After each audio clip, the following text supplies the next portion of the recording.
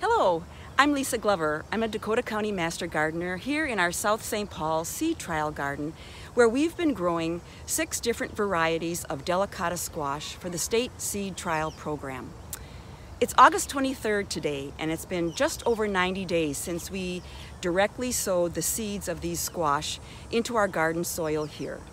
All of the varieties that we have planted have between a 90 and a 100-day maturity from the day of sowing to the time frame of harvest. And that is just a gauge or a time frame that gardeners can use to gauge when their squash might be ready to harvest. And so since it's been 90 days, we are just in that, either at or very close to being able to harvest. You can find the information, if you're curious, on your squash plants. You can find the information on that days to maturity either on the back of your seed packet or in the seed catalog where you purchased your squash plants. Another way to determine if your squash are ready is to apply fingernail pressure to the outer skin of the squash. If the skin is hard and resists fingernail pressure, it should be ready to harvest. And I'll show you that right here. Here is a squash, and I'm just going to place my fingernail into the outer skin, and it does seem hard. So, or actually makes just a slight mark, but it does seem hard and in general resists the fingernail pressure. And then when you do know that it's ready to harvest and you're going to take it off the vine, use a sharp pruners to cut the squash from the vine, leaving about 1 inch to 2 inches onto the squash. And this, leaving some of the stem on the squash when you harvest, extends the shelf life of the squash. I can tell as we go around, there are some that are ready to harvest and some that do, where there's a little fingernail mark, so I can tell that those are not ready to harvest. What I'd like to do is to show you some of the 6 varieties that we are growing here for the trial this year. This is a bush variety, and it's actually called a bush delicata.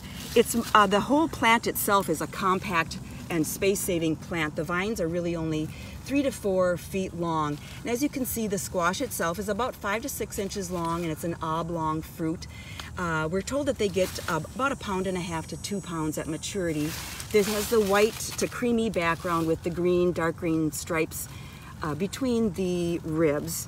This particular variety was bred at Cornell University to have a strong tolerance to powdery mildew. And this powdery mildew is something that does occur on many cucurbit plants in mid to late summer. We have been noticing some powdery mildew on some of our other varieties of delicata squash.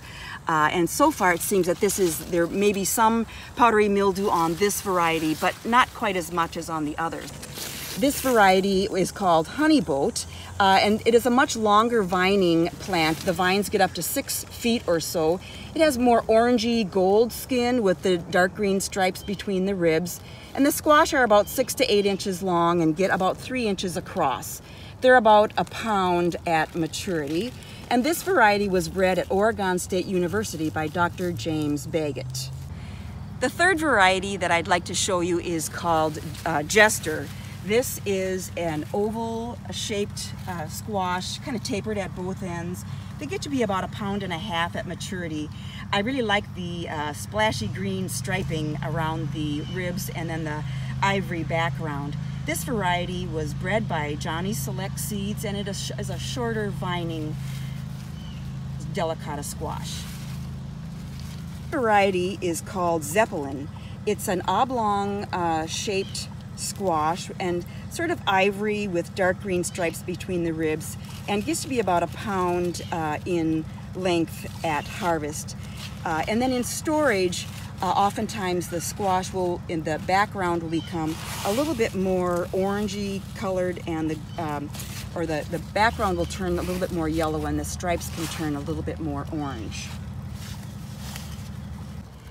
This variety is called Sweet Dumpling.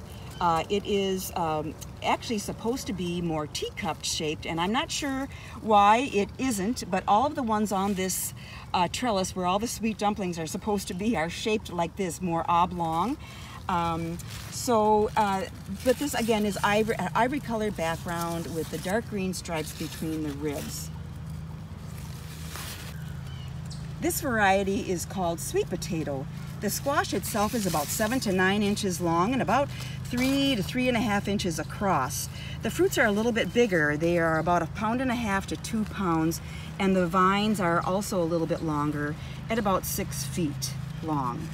With all the varieties that we are growing here this year, you can expect between 5 and 10 fruits per plant.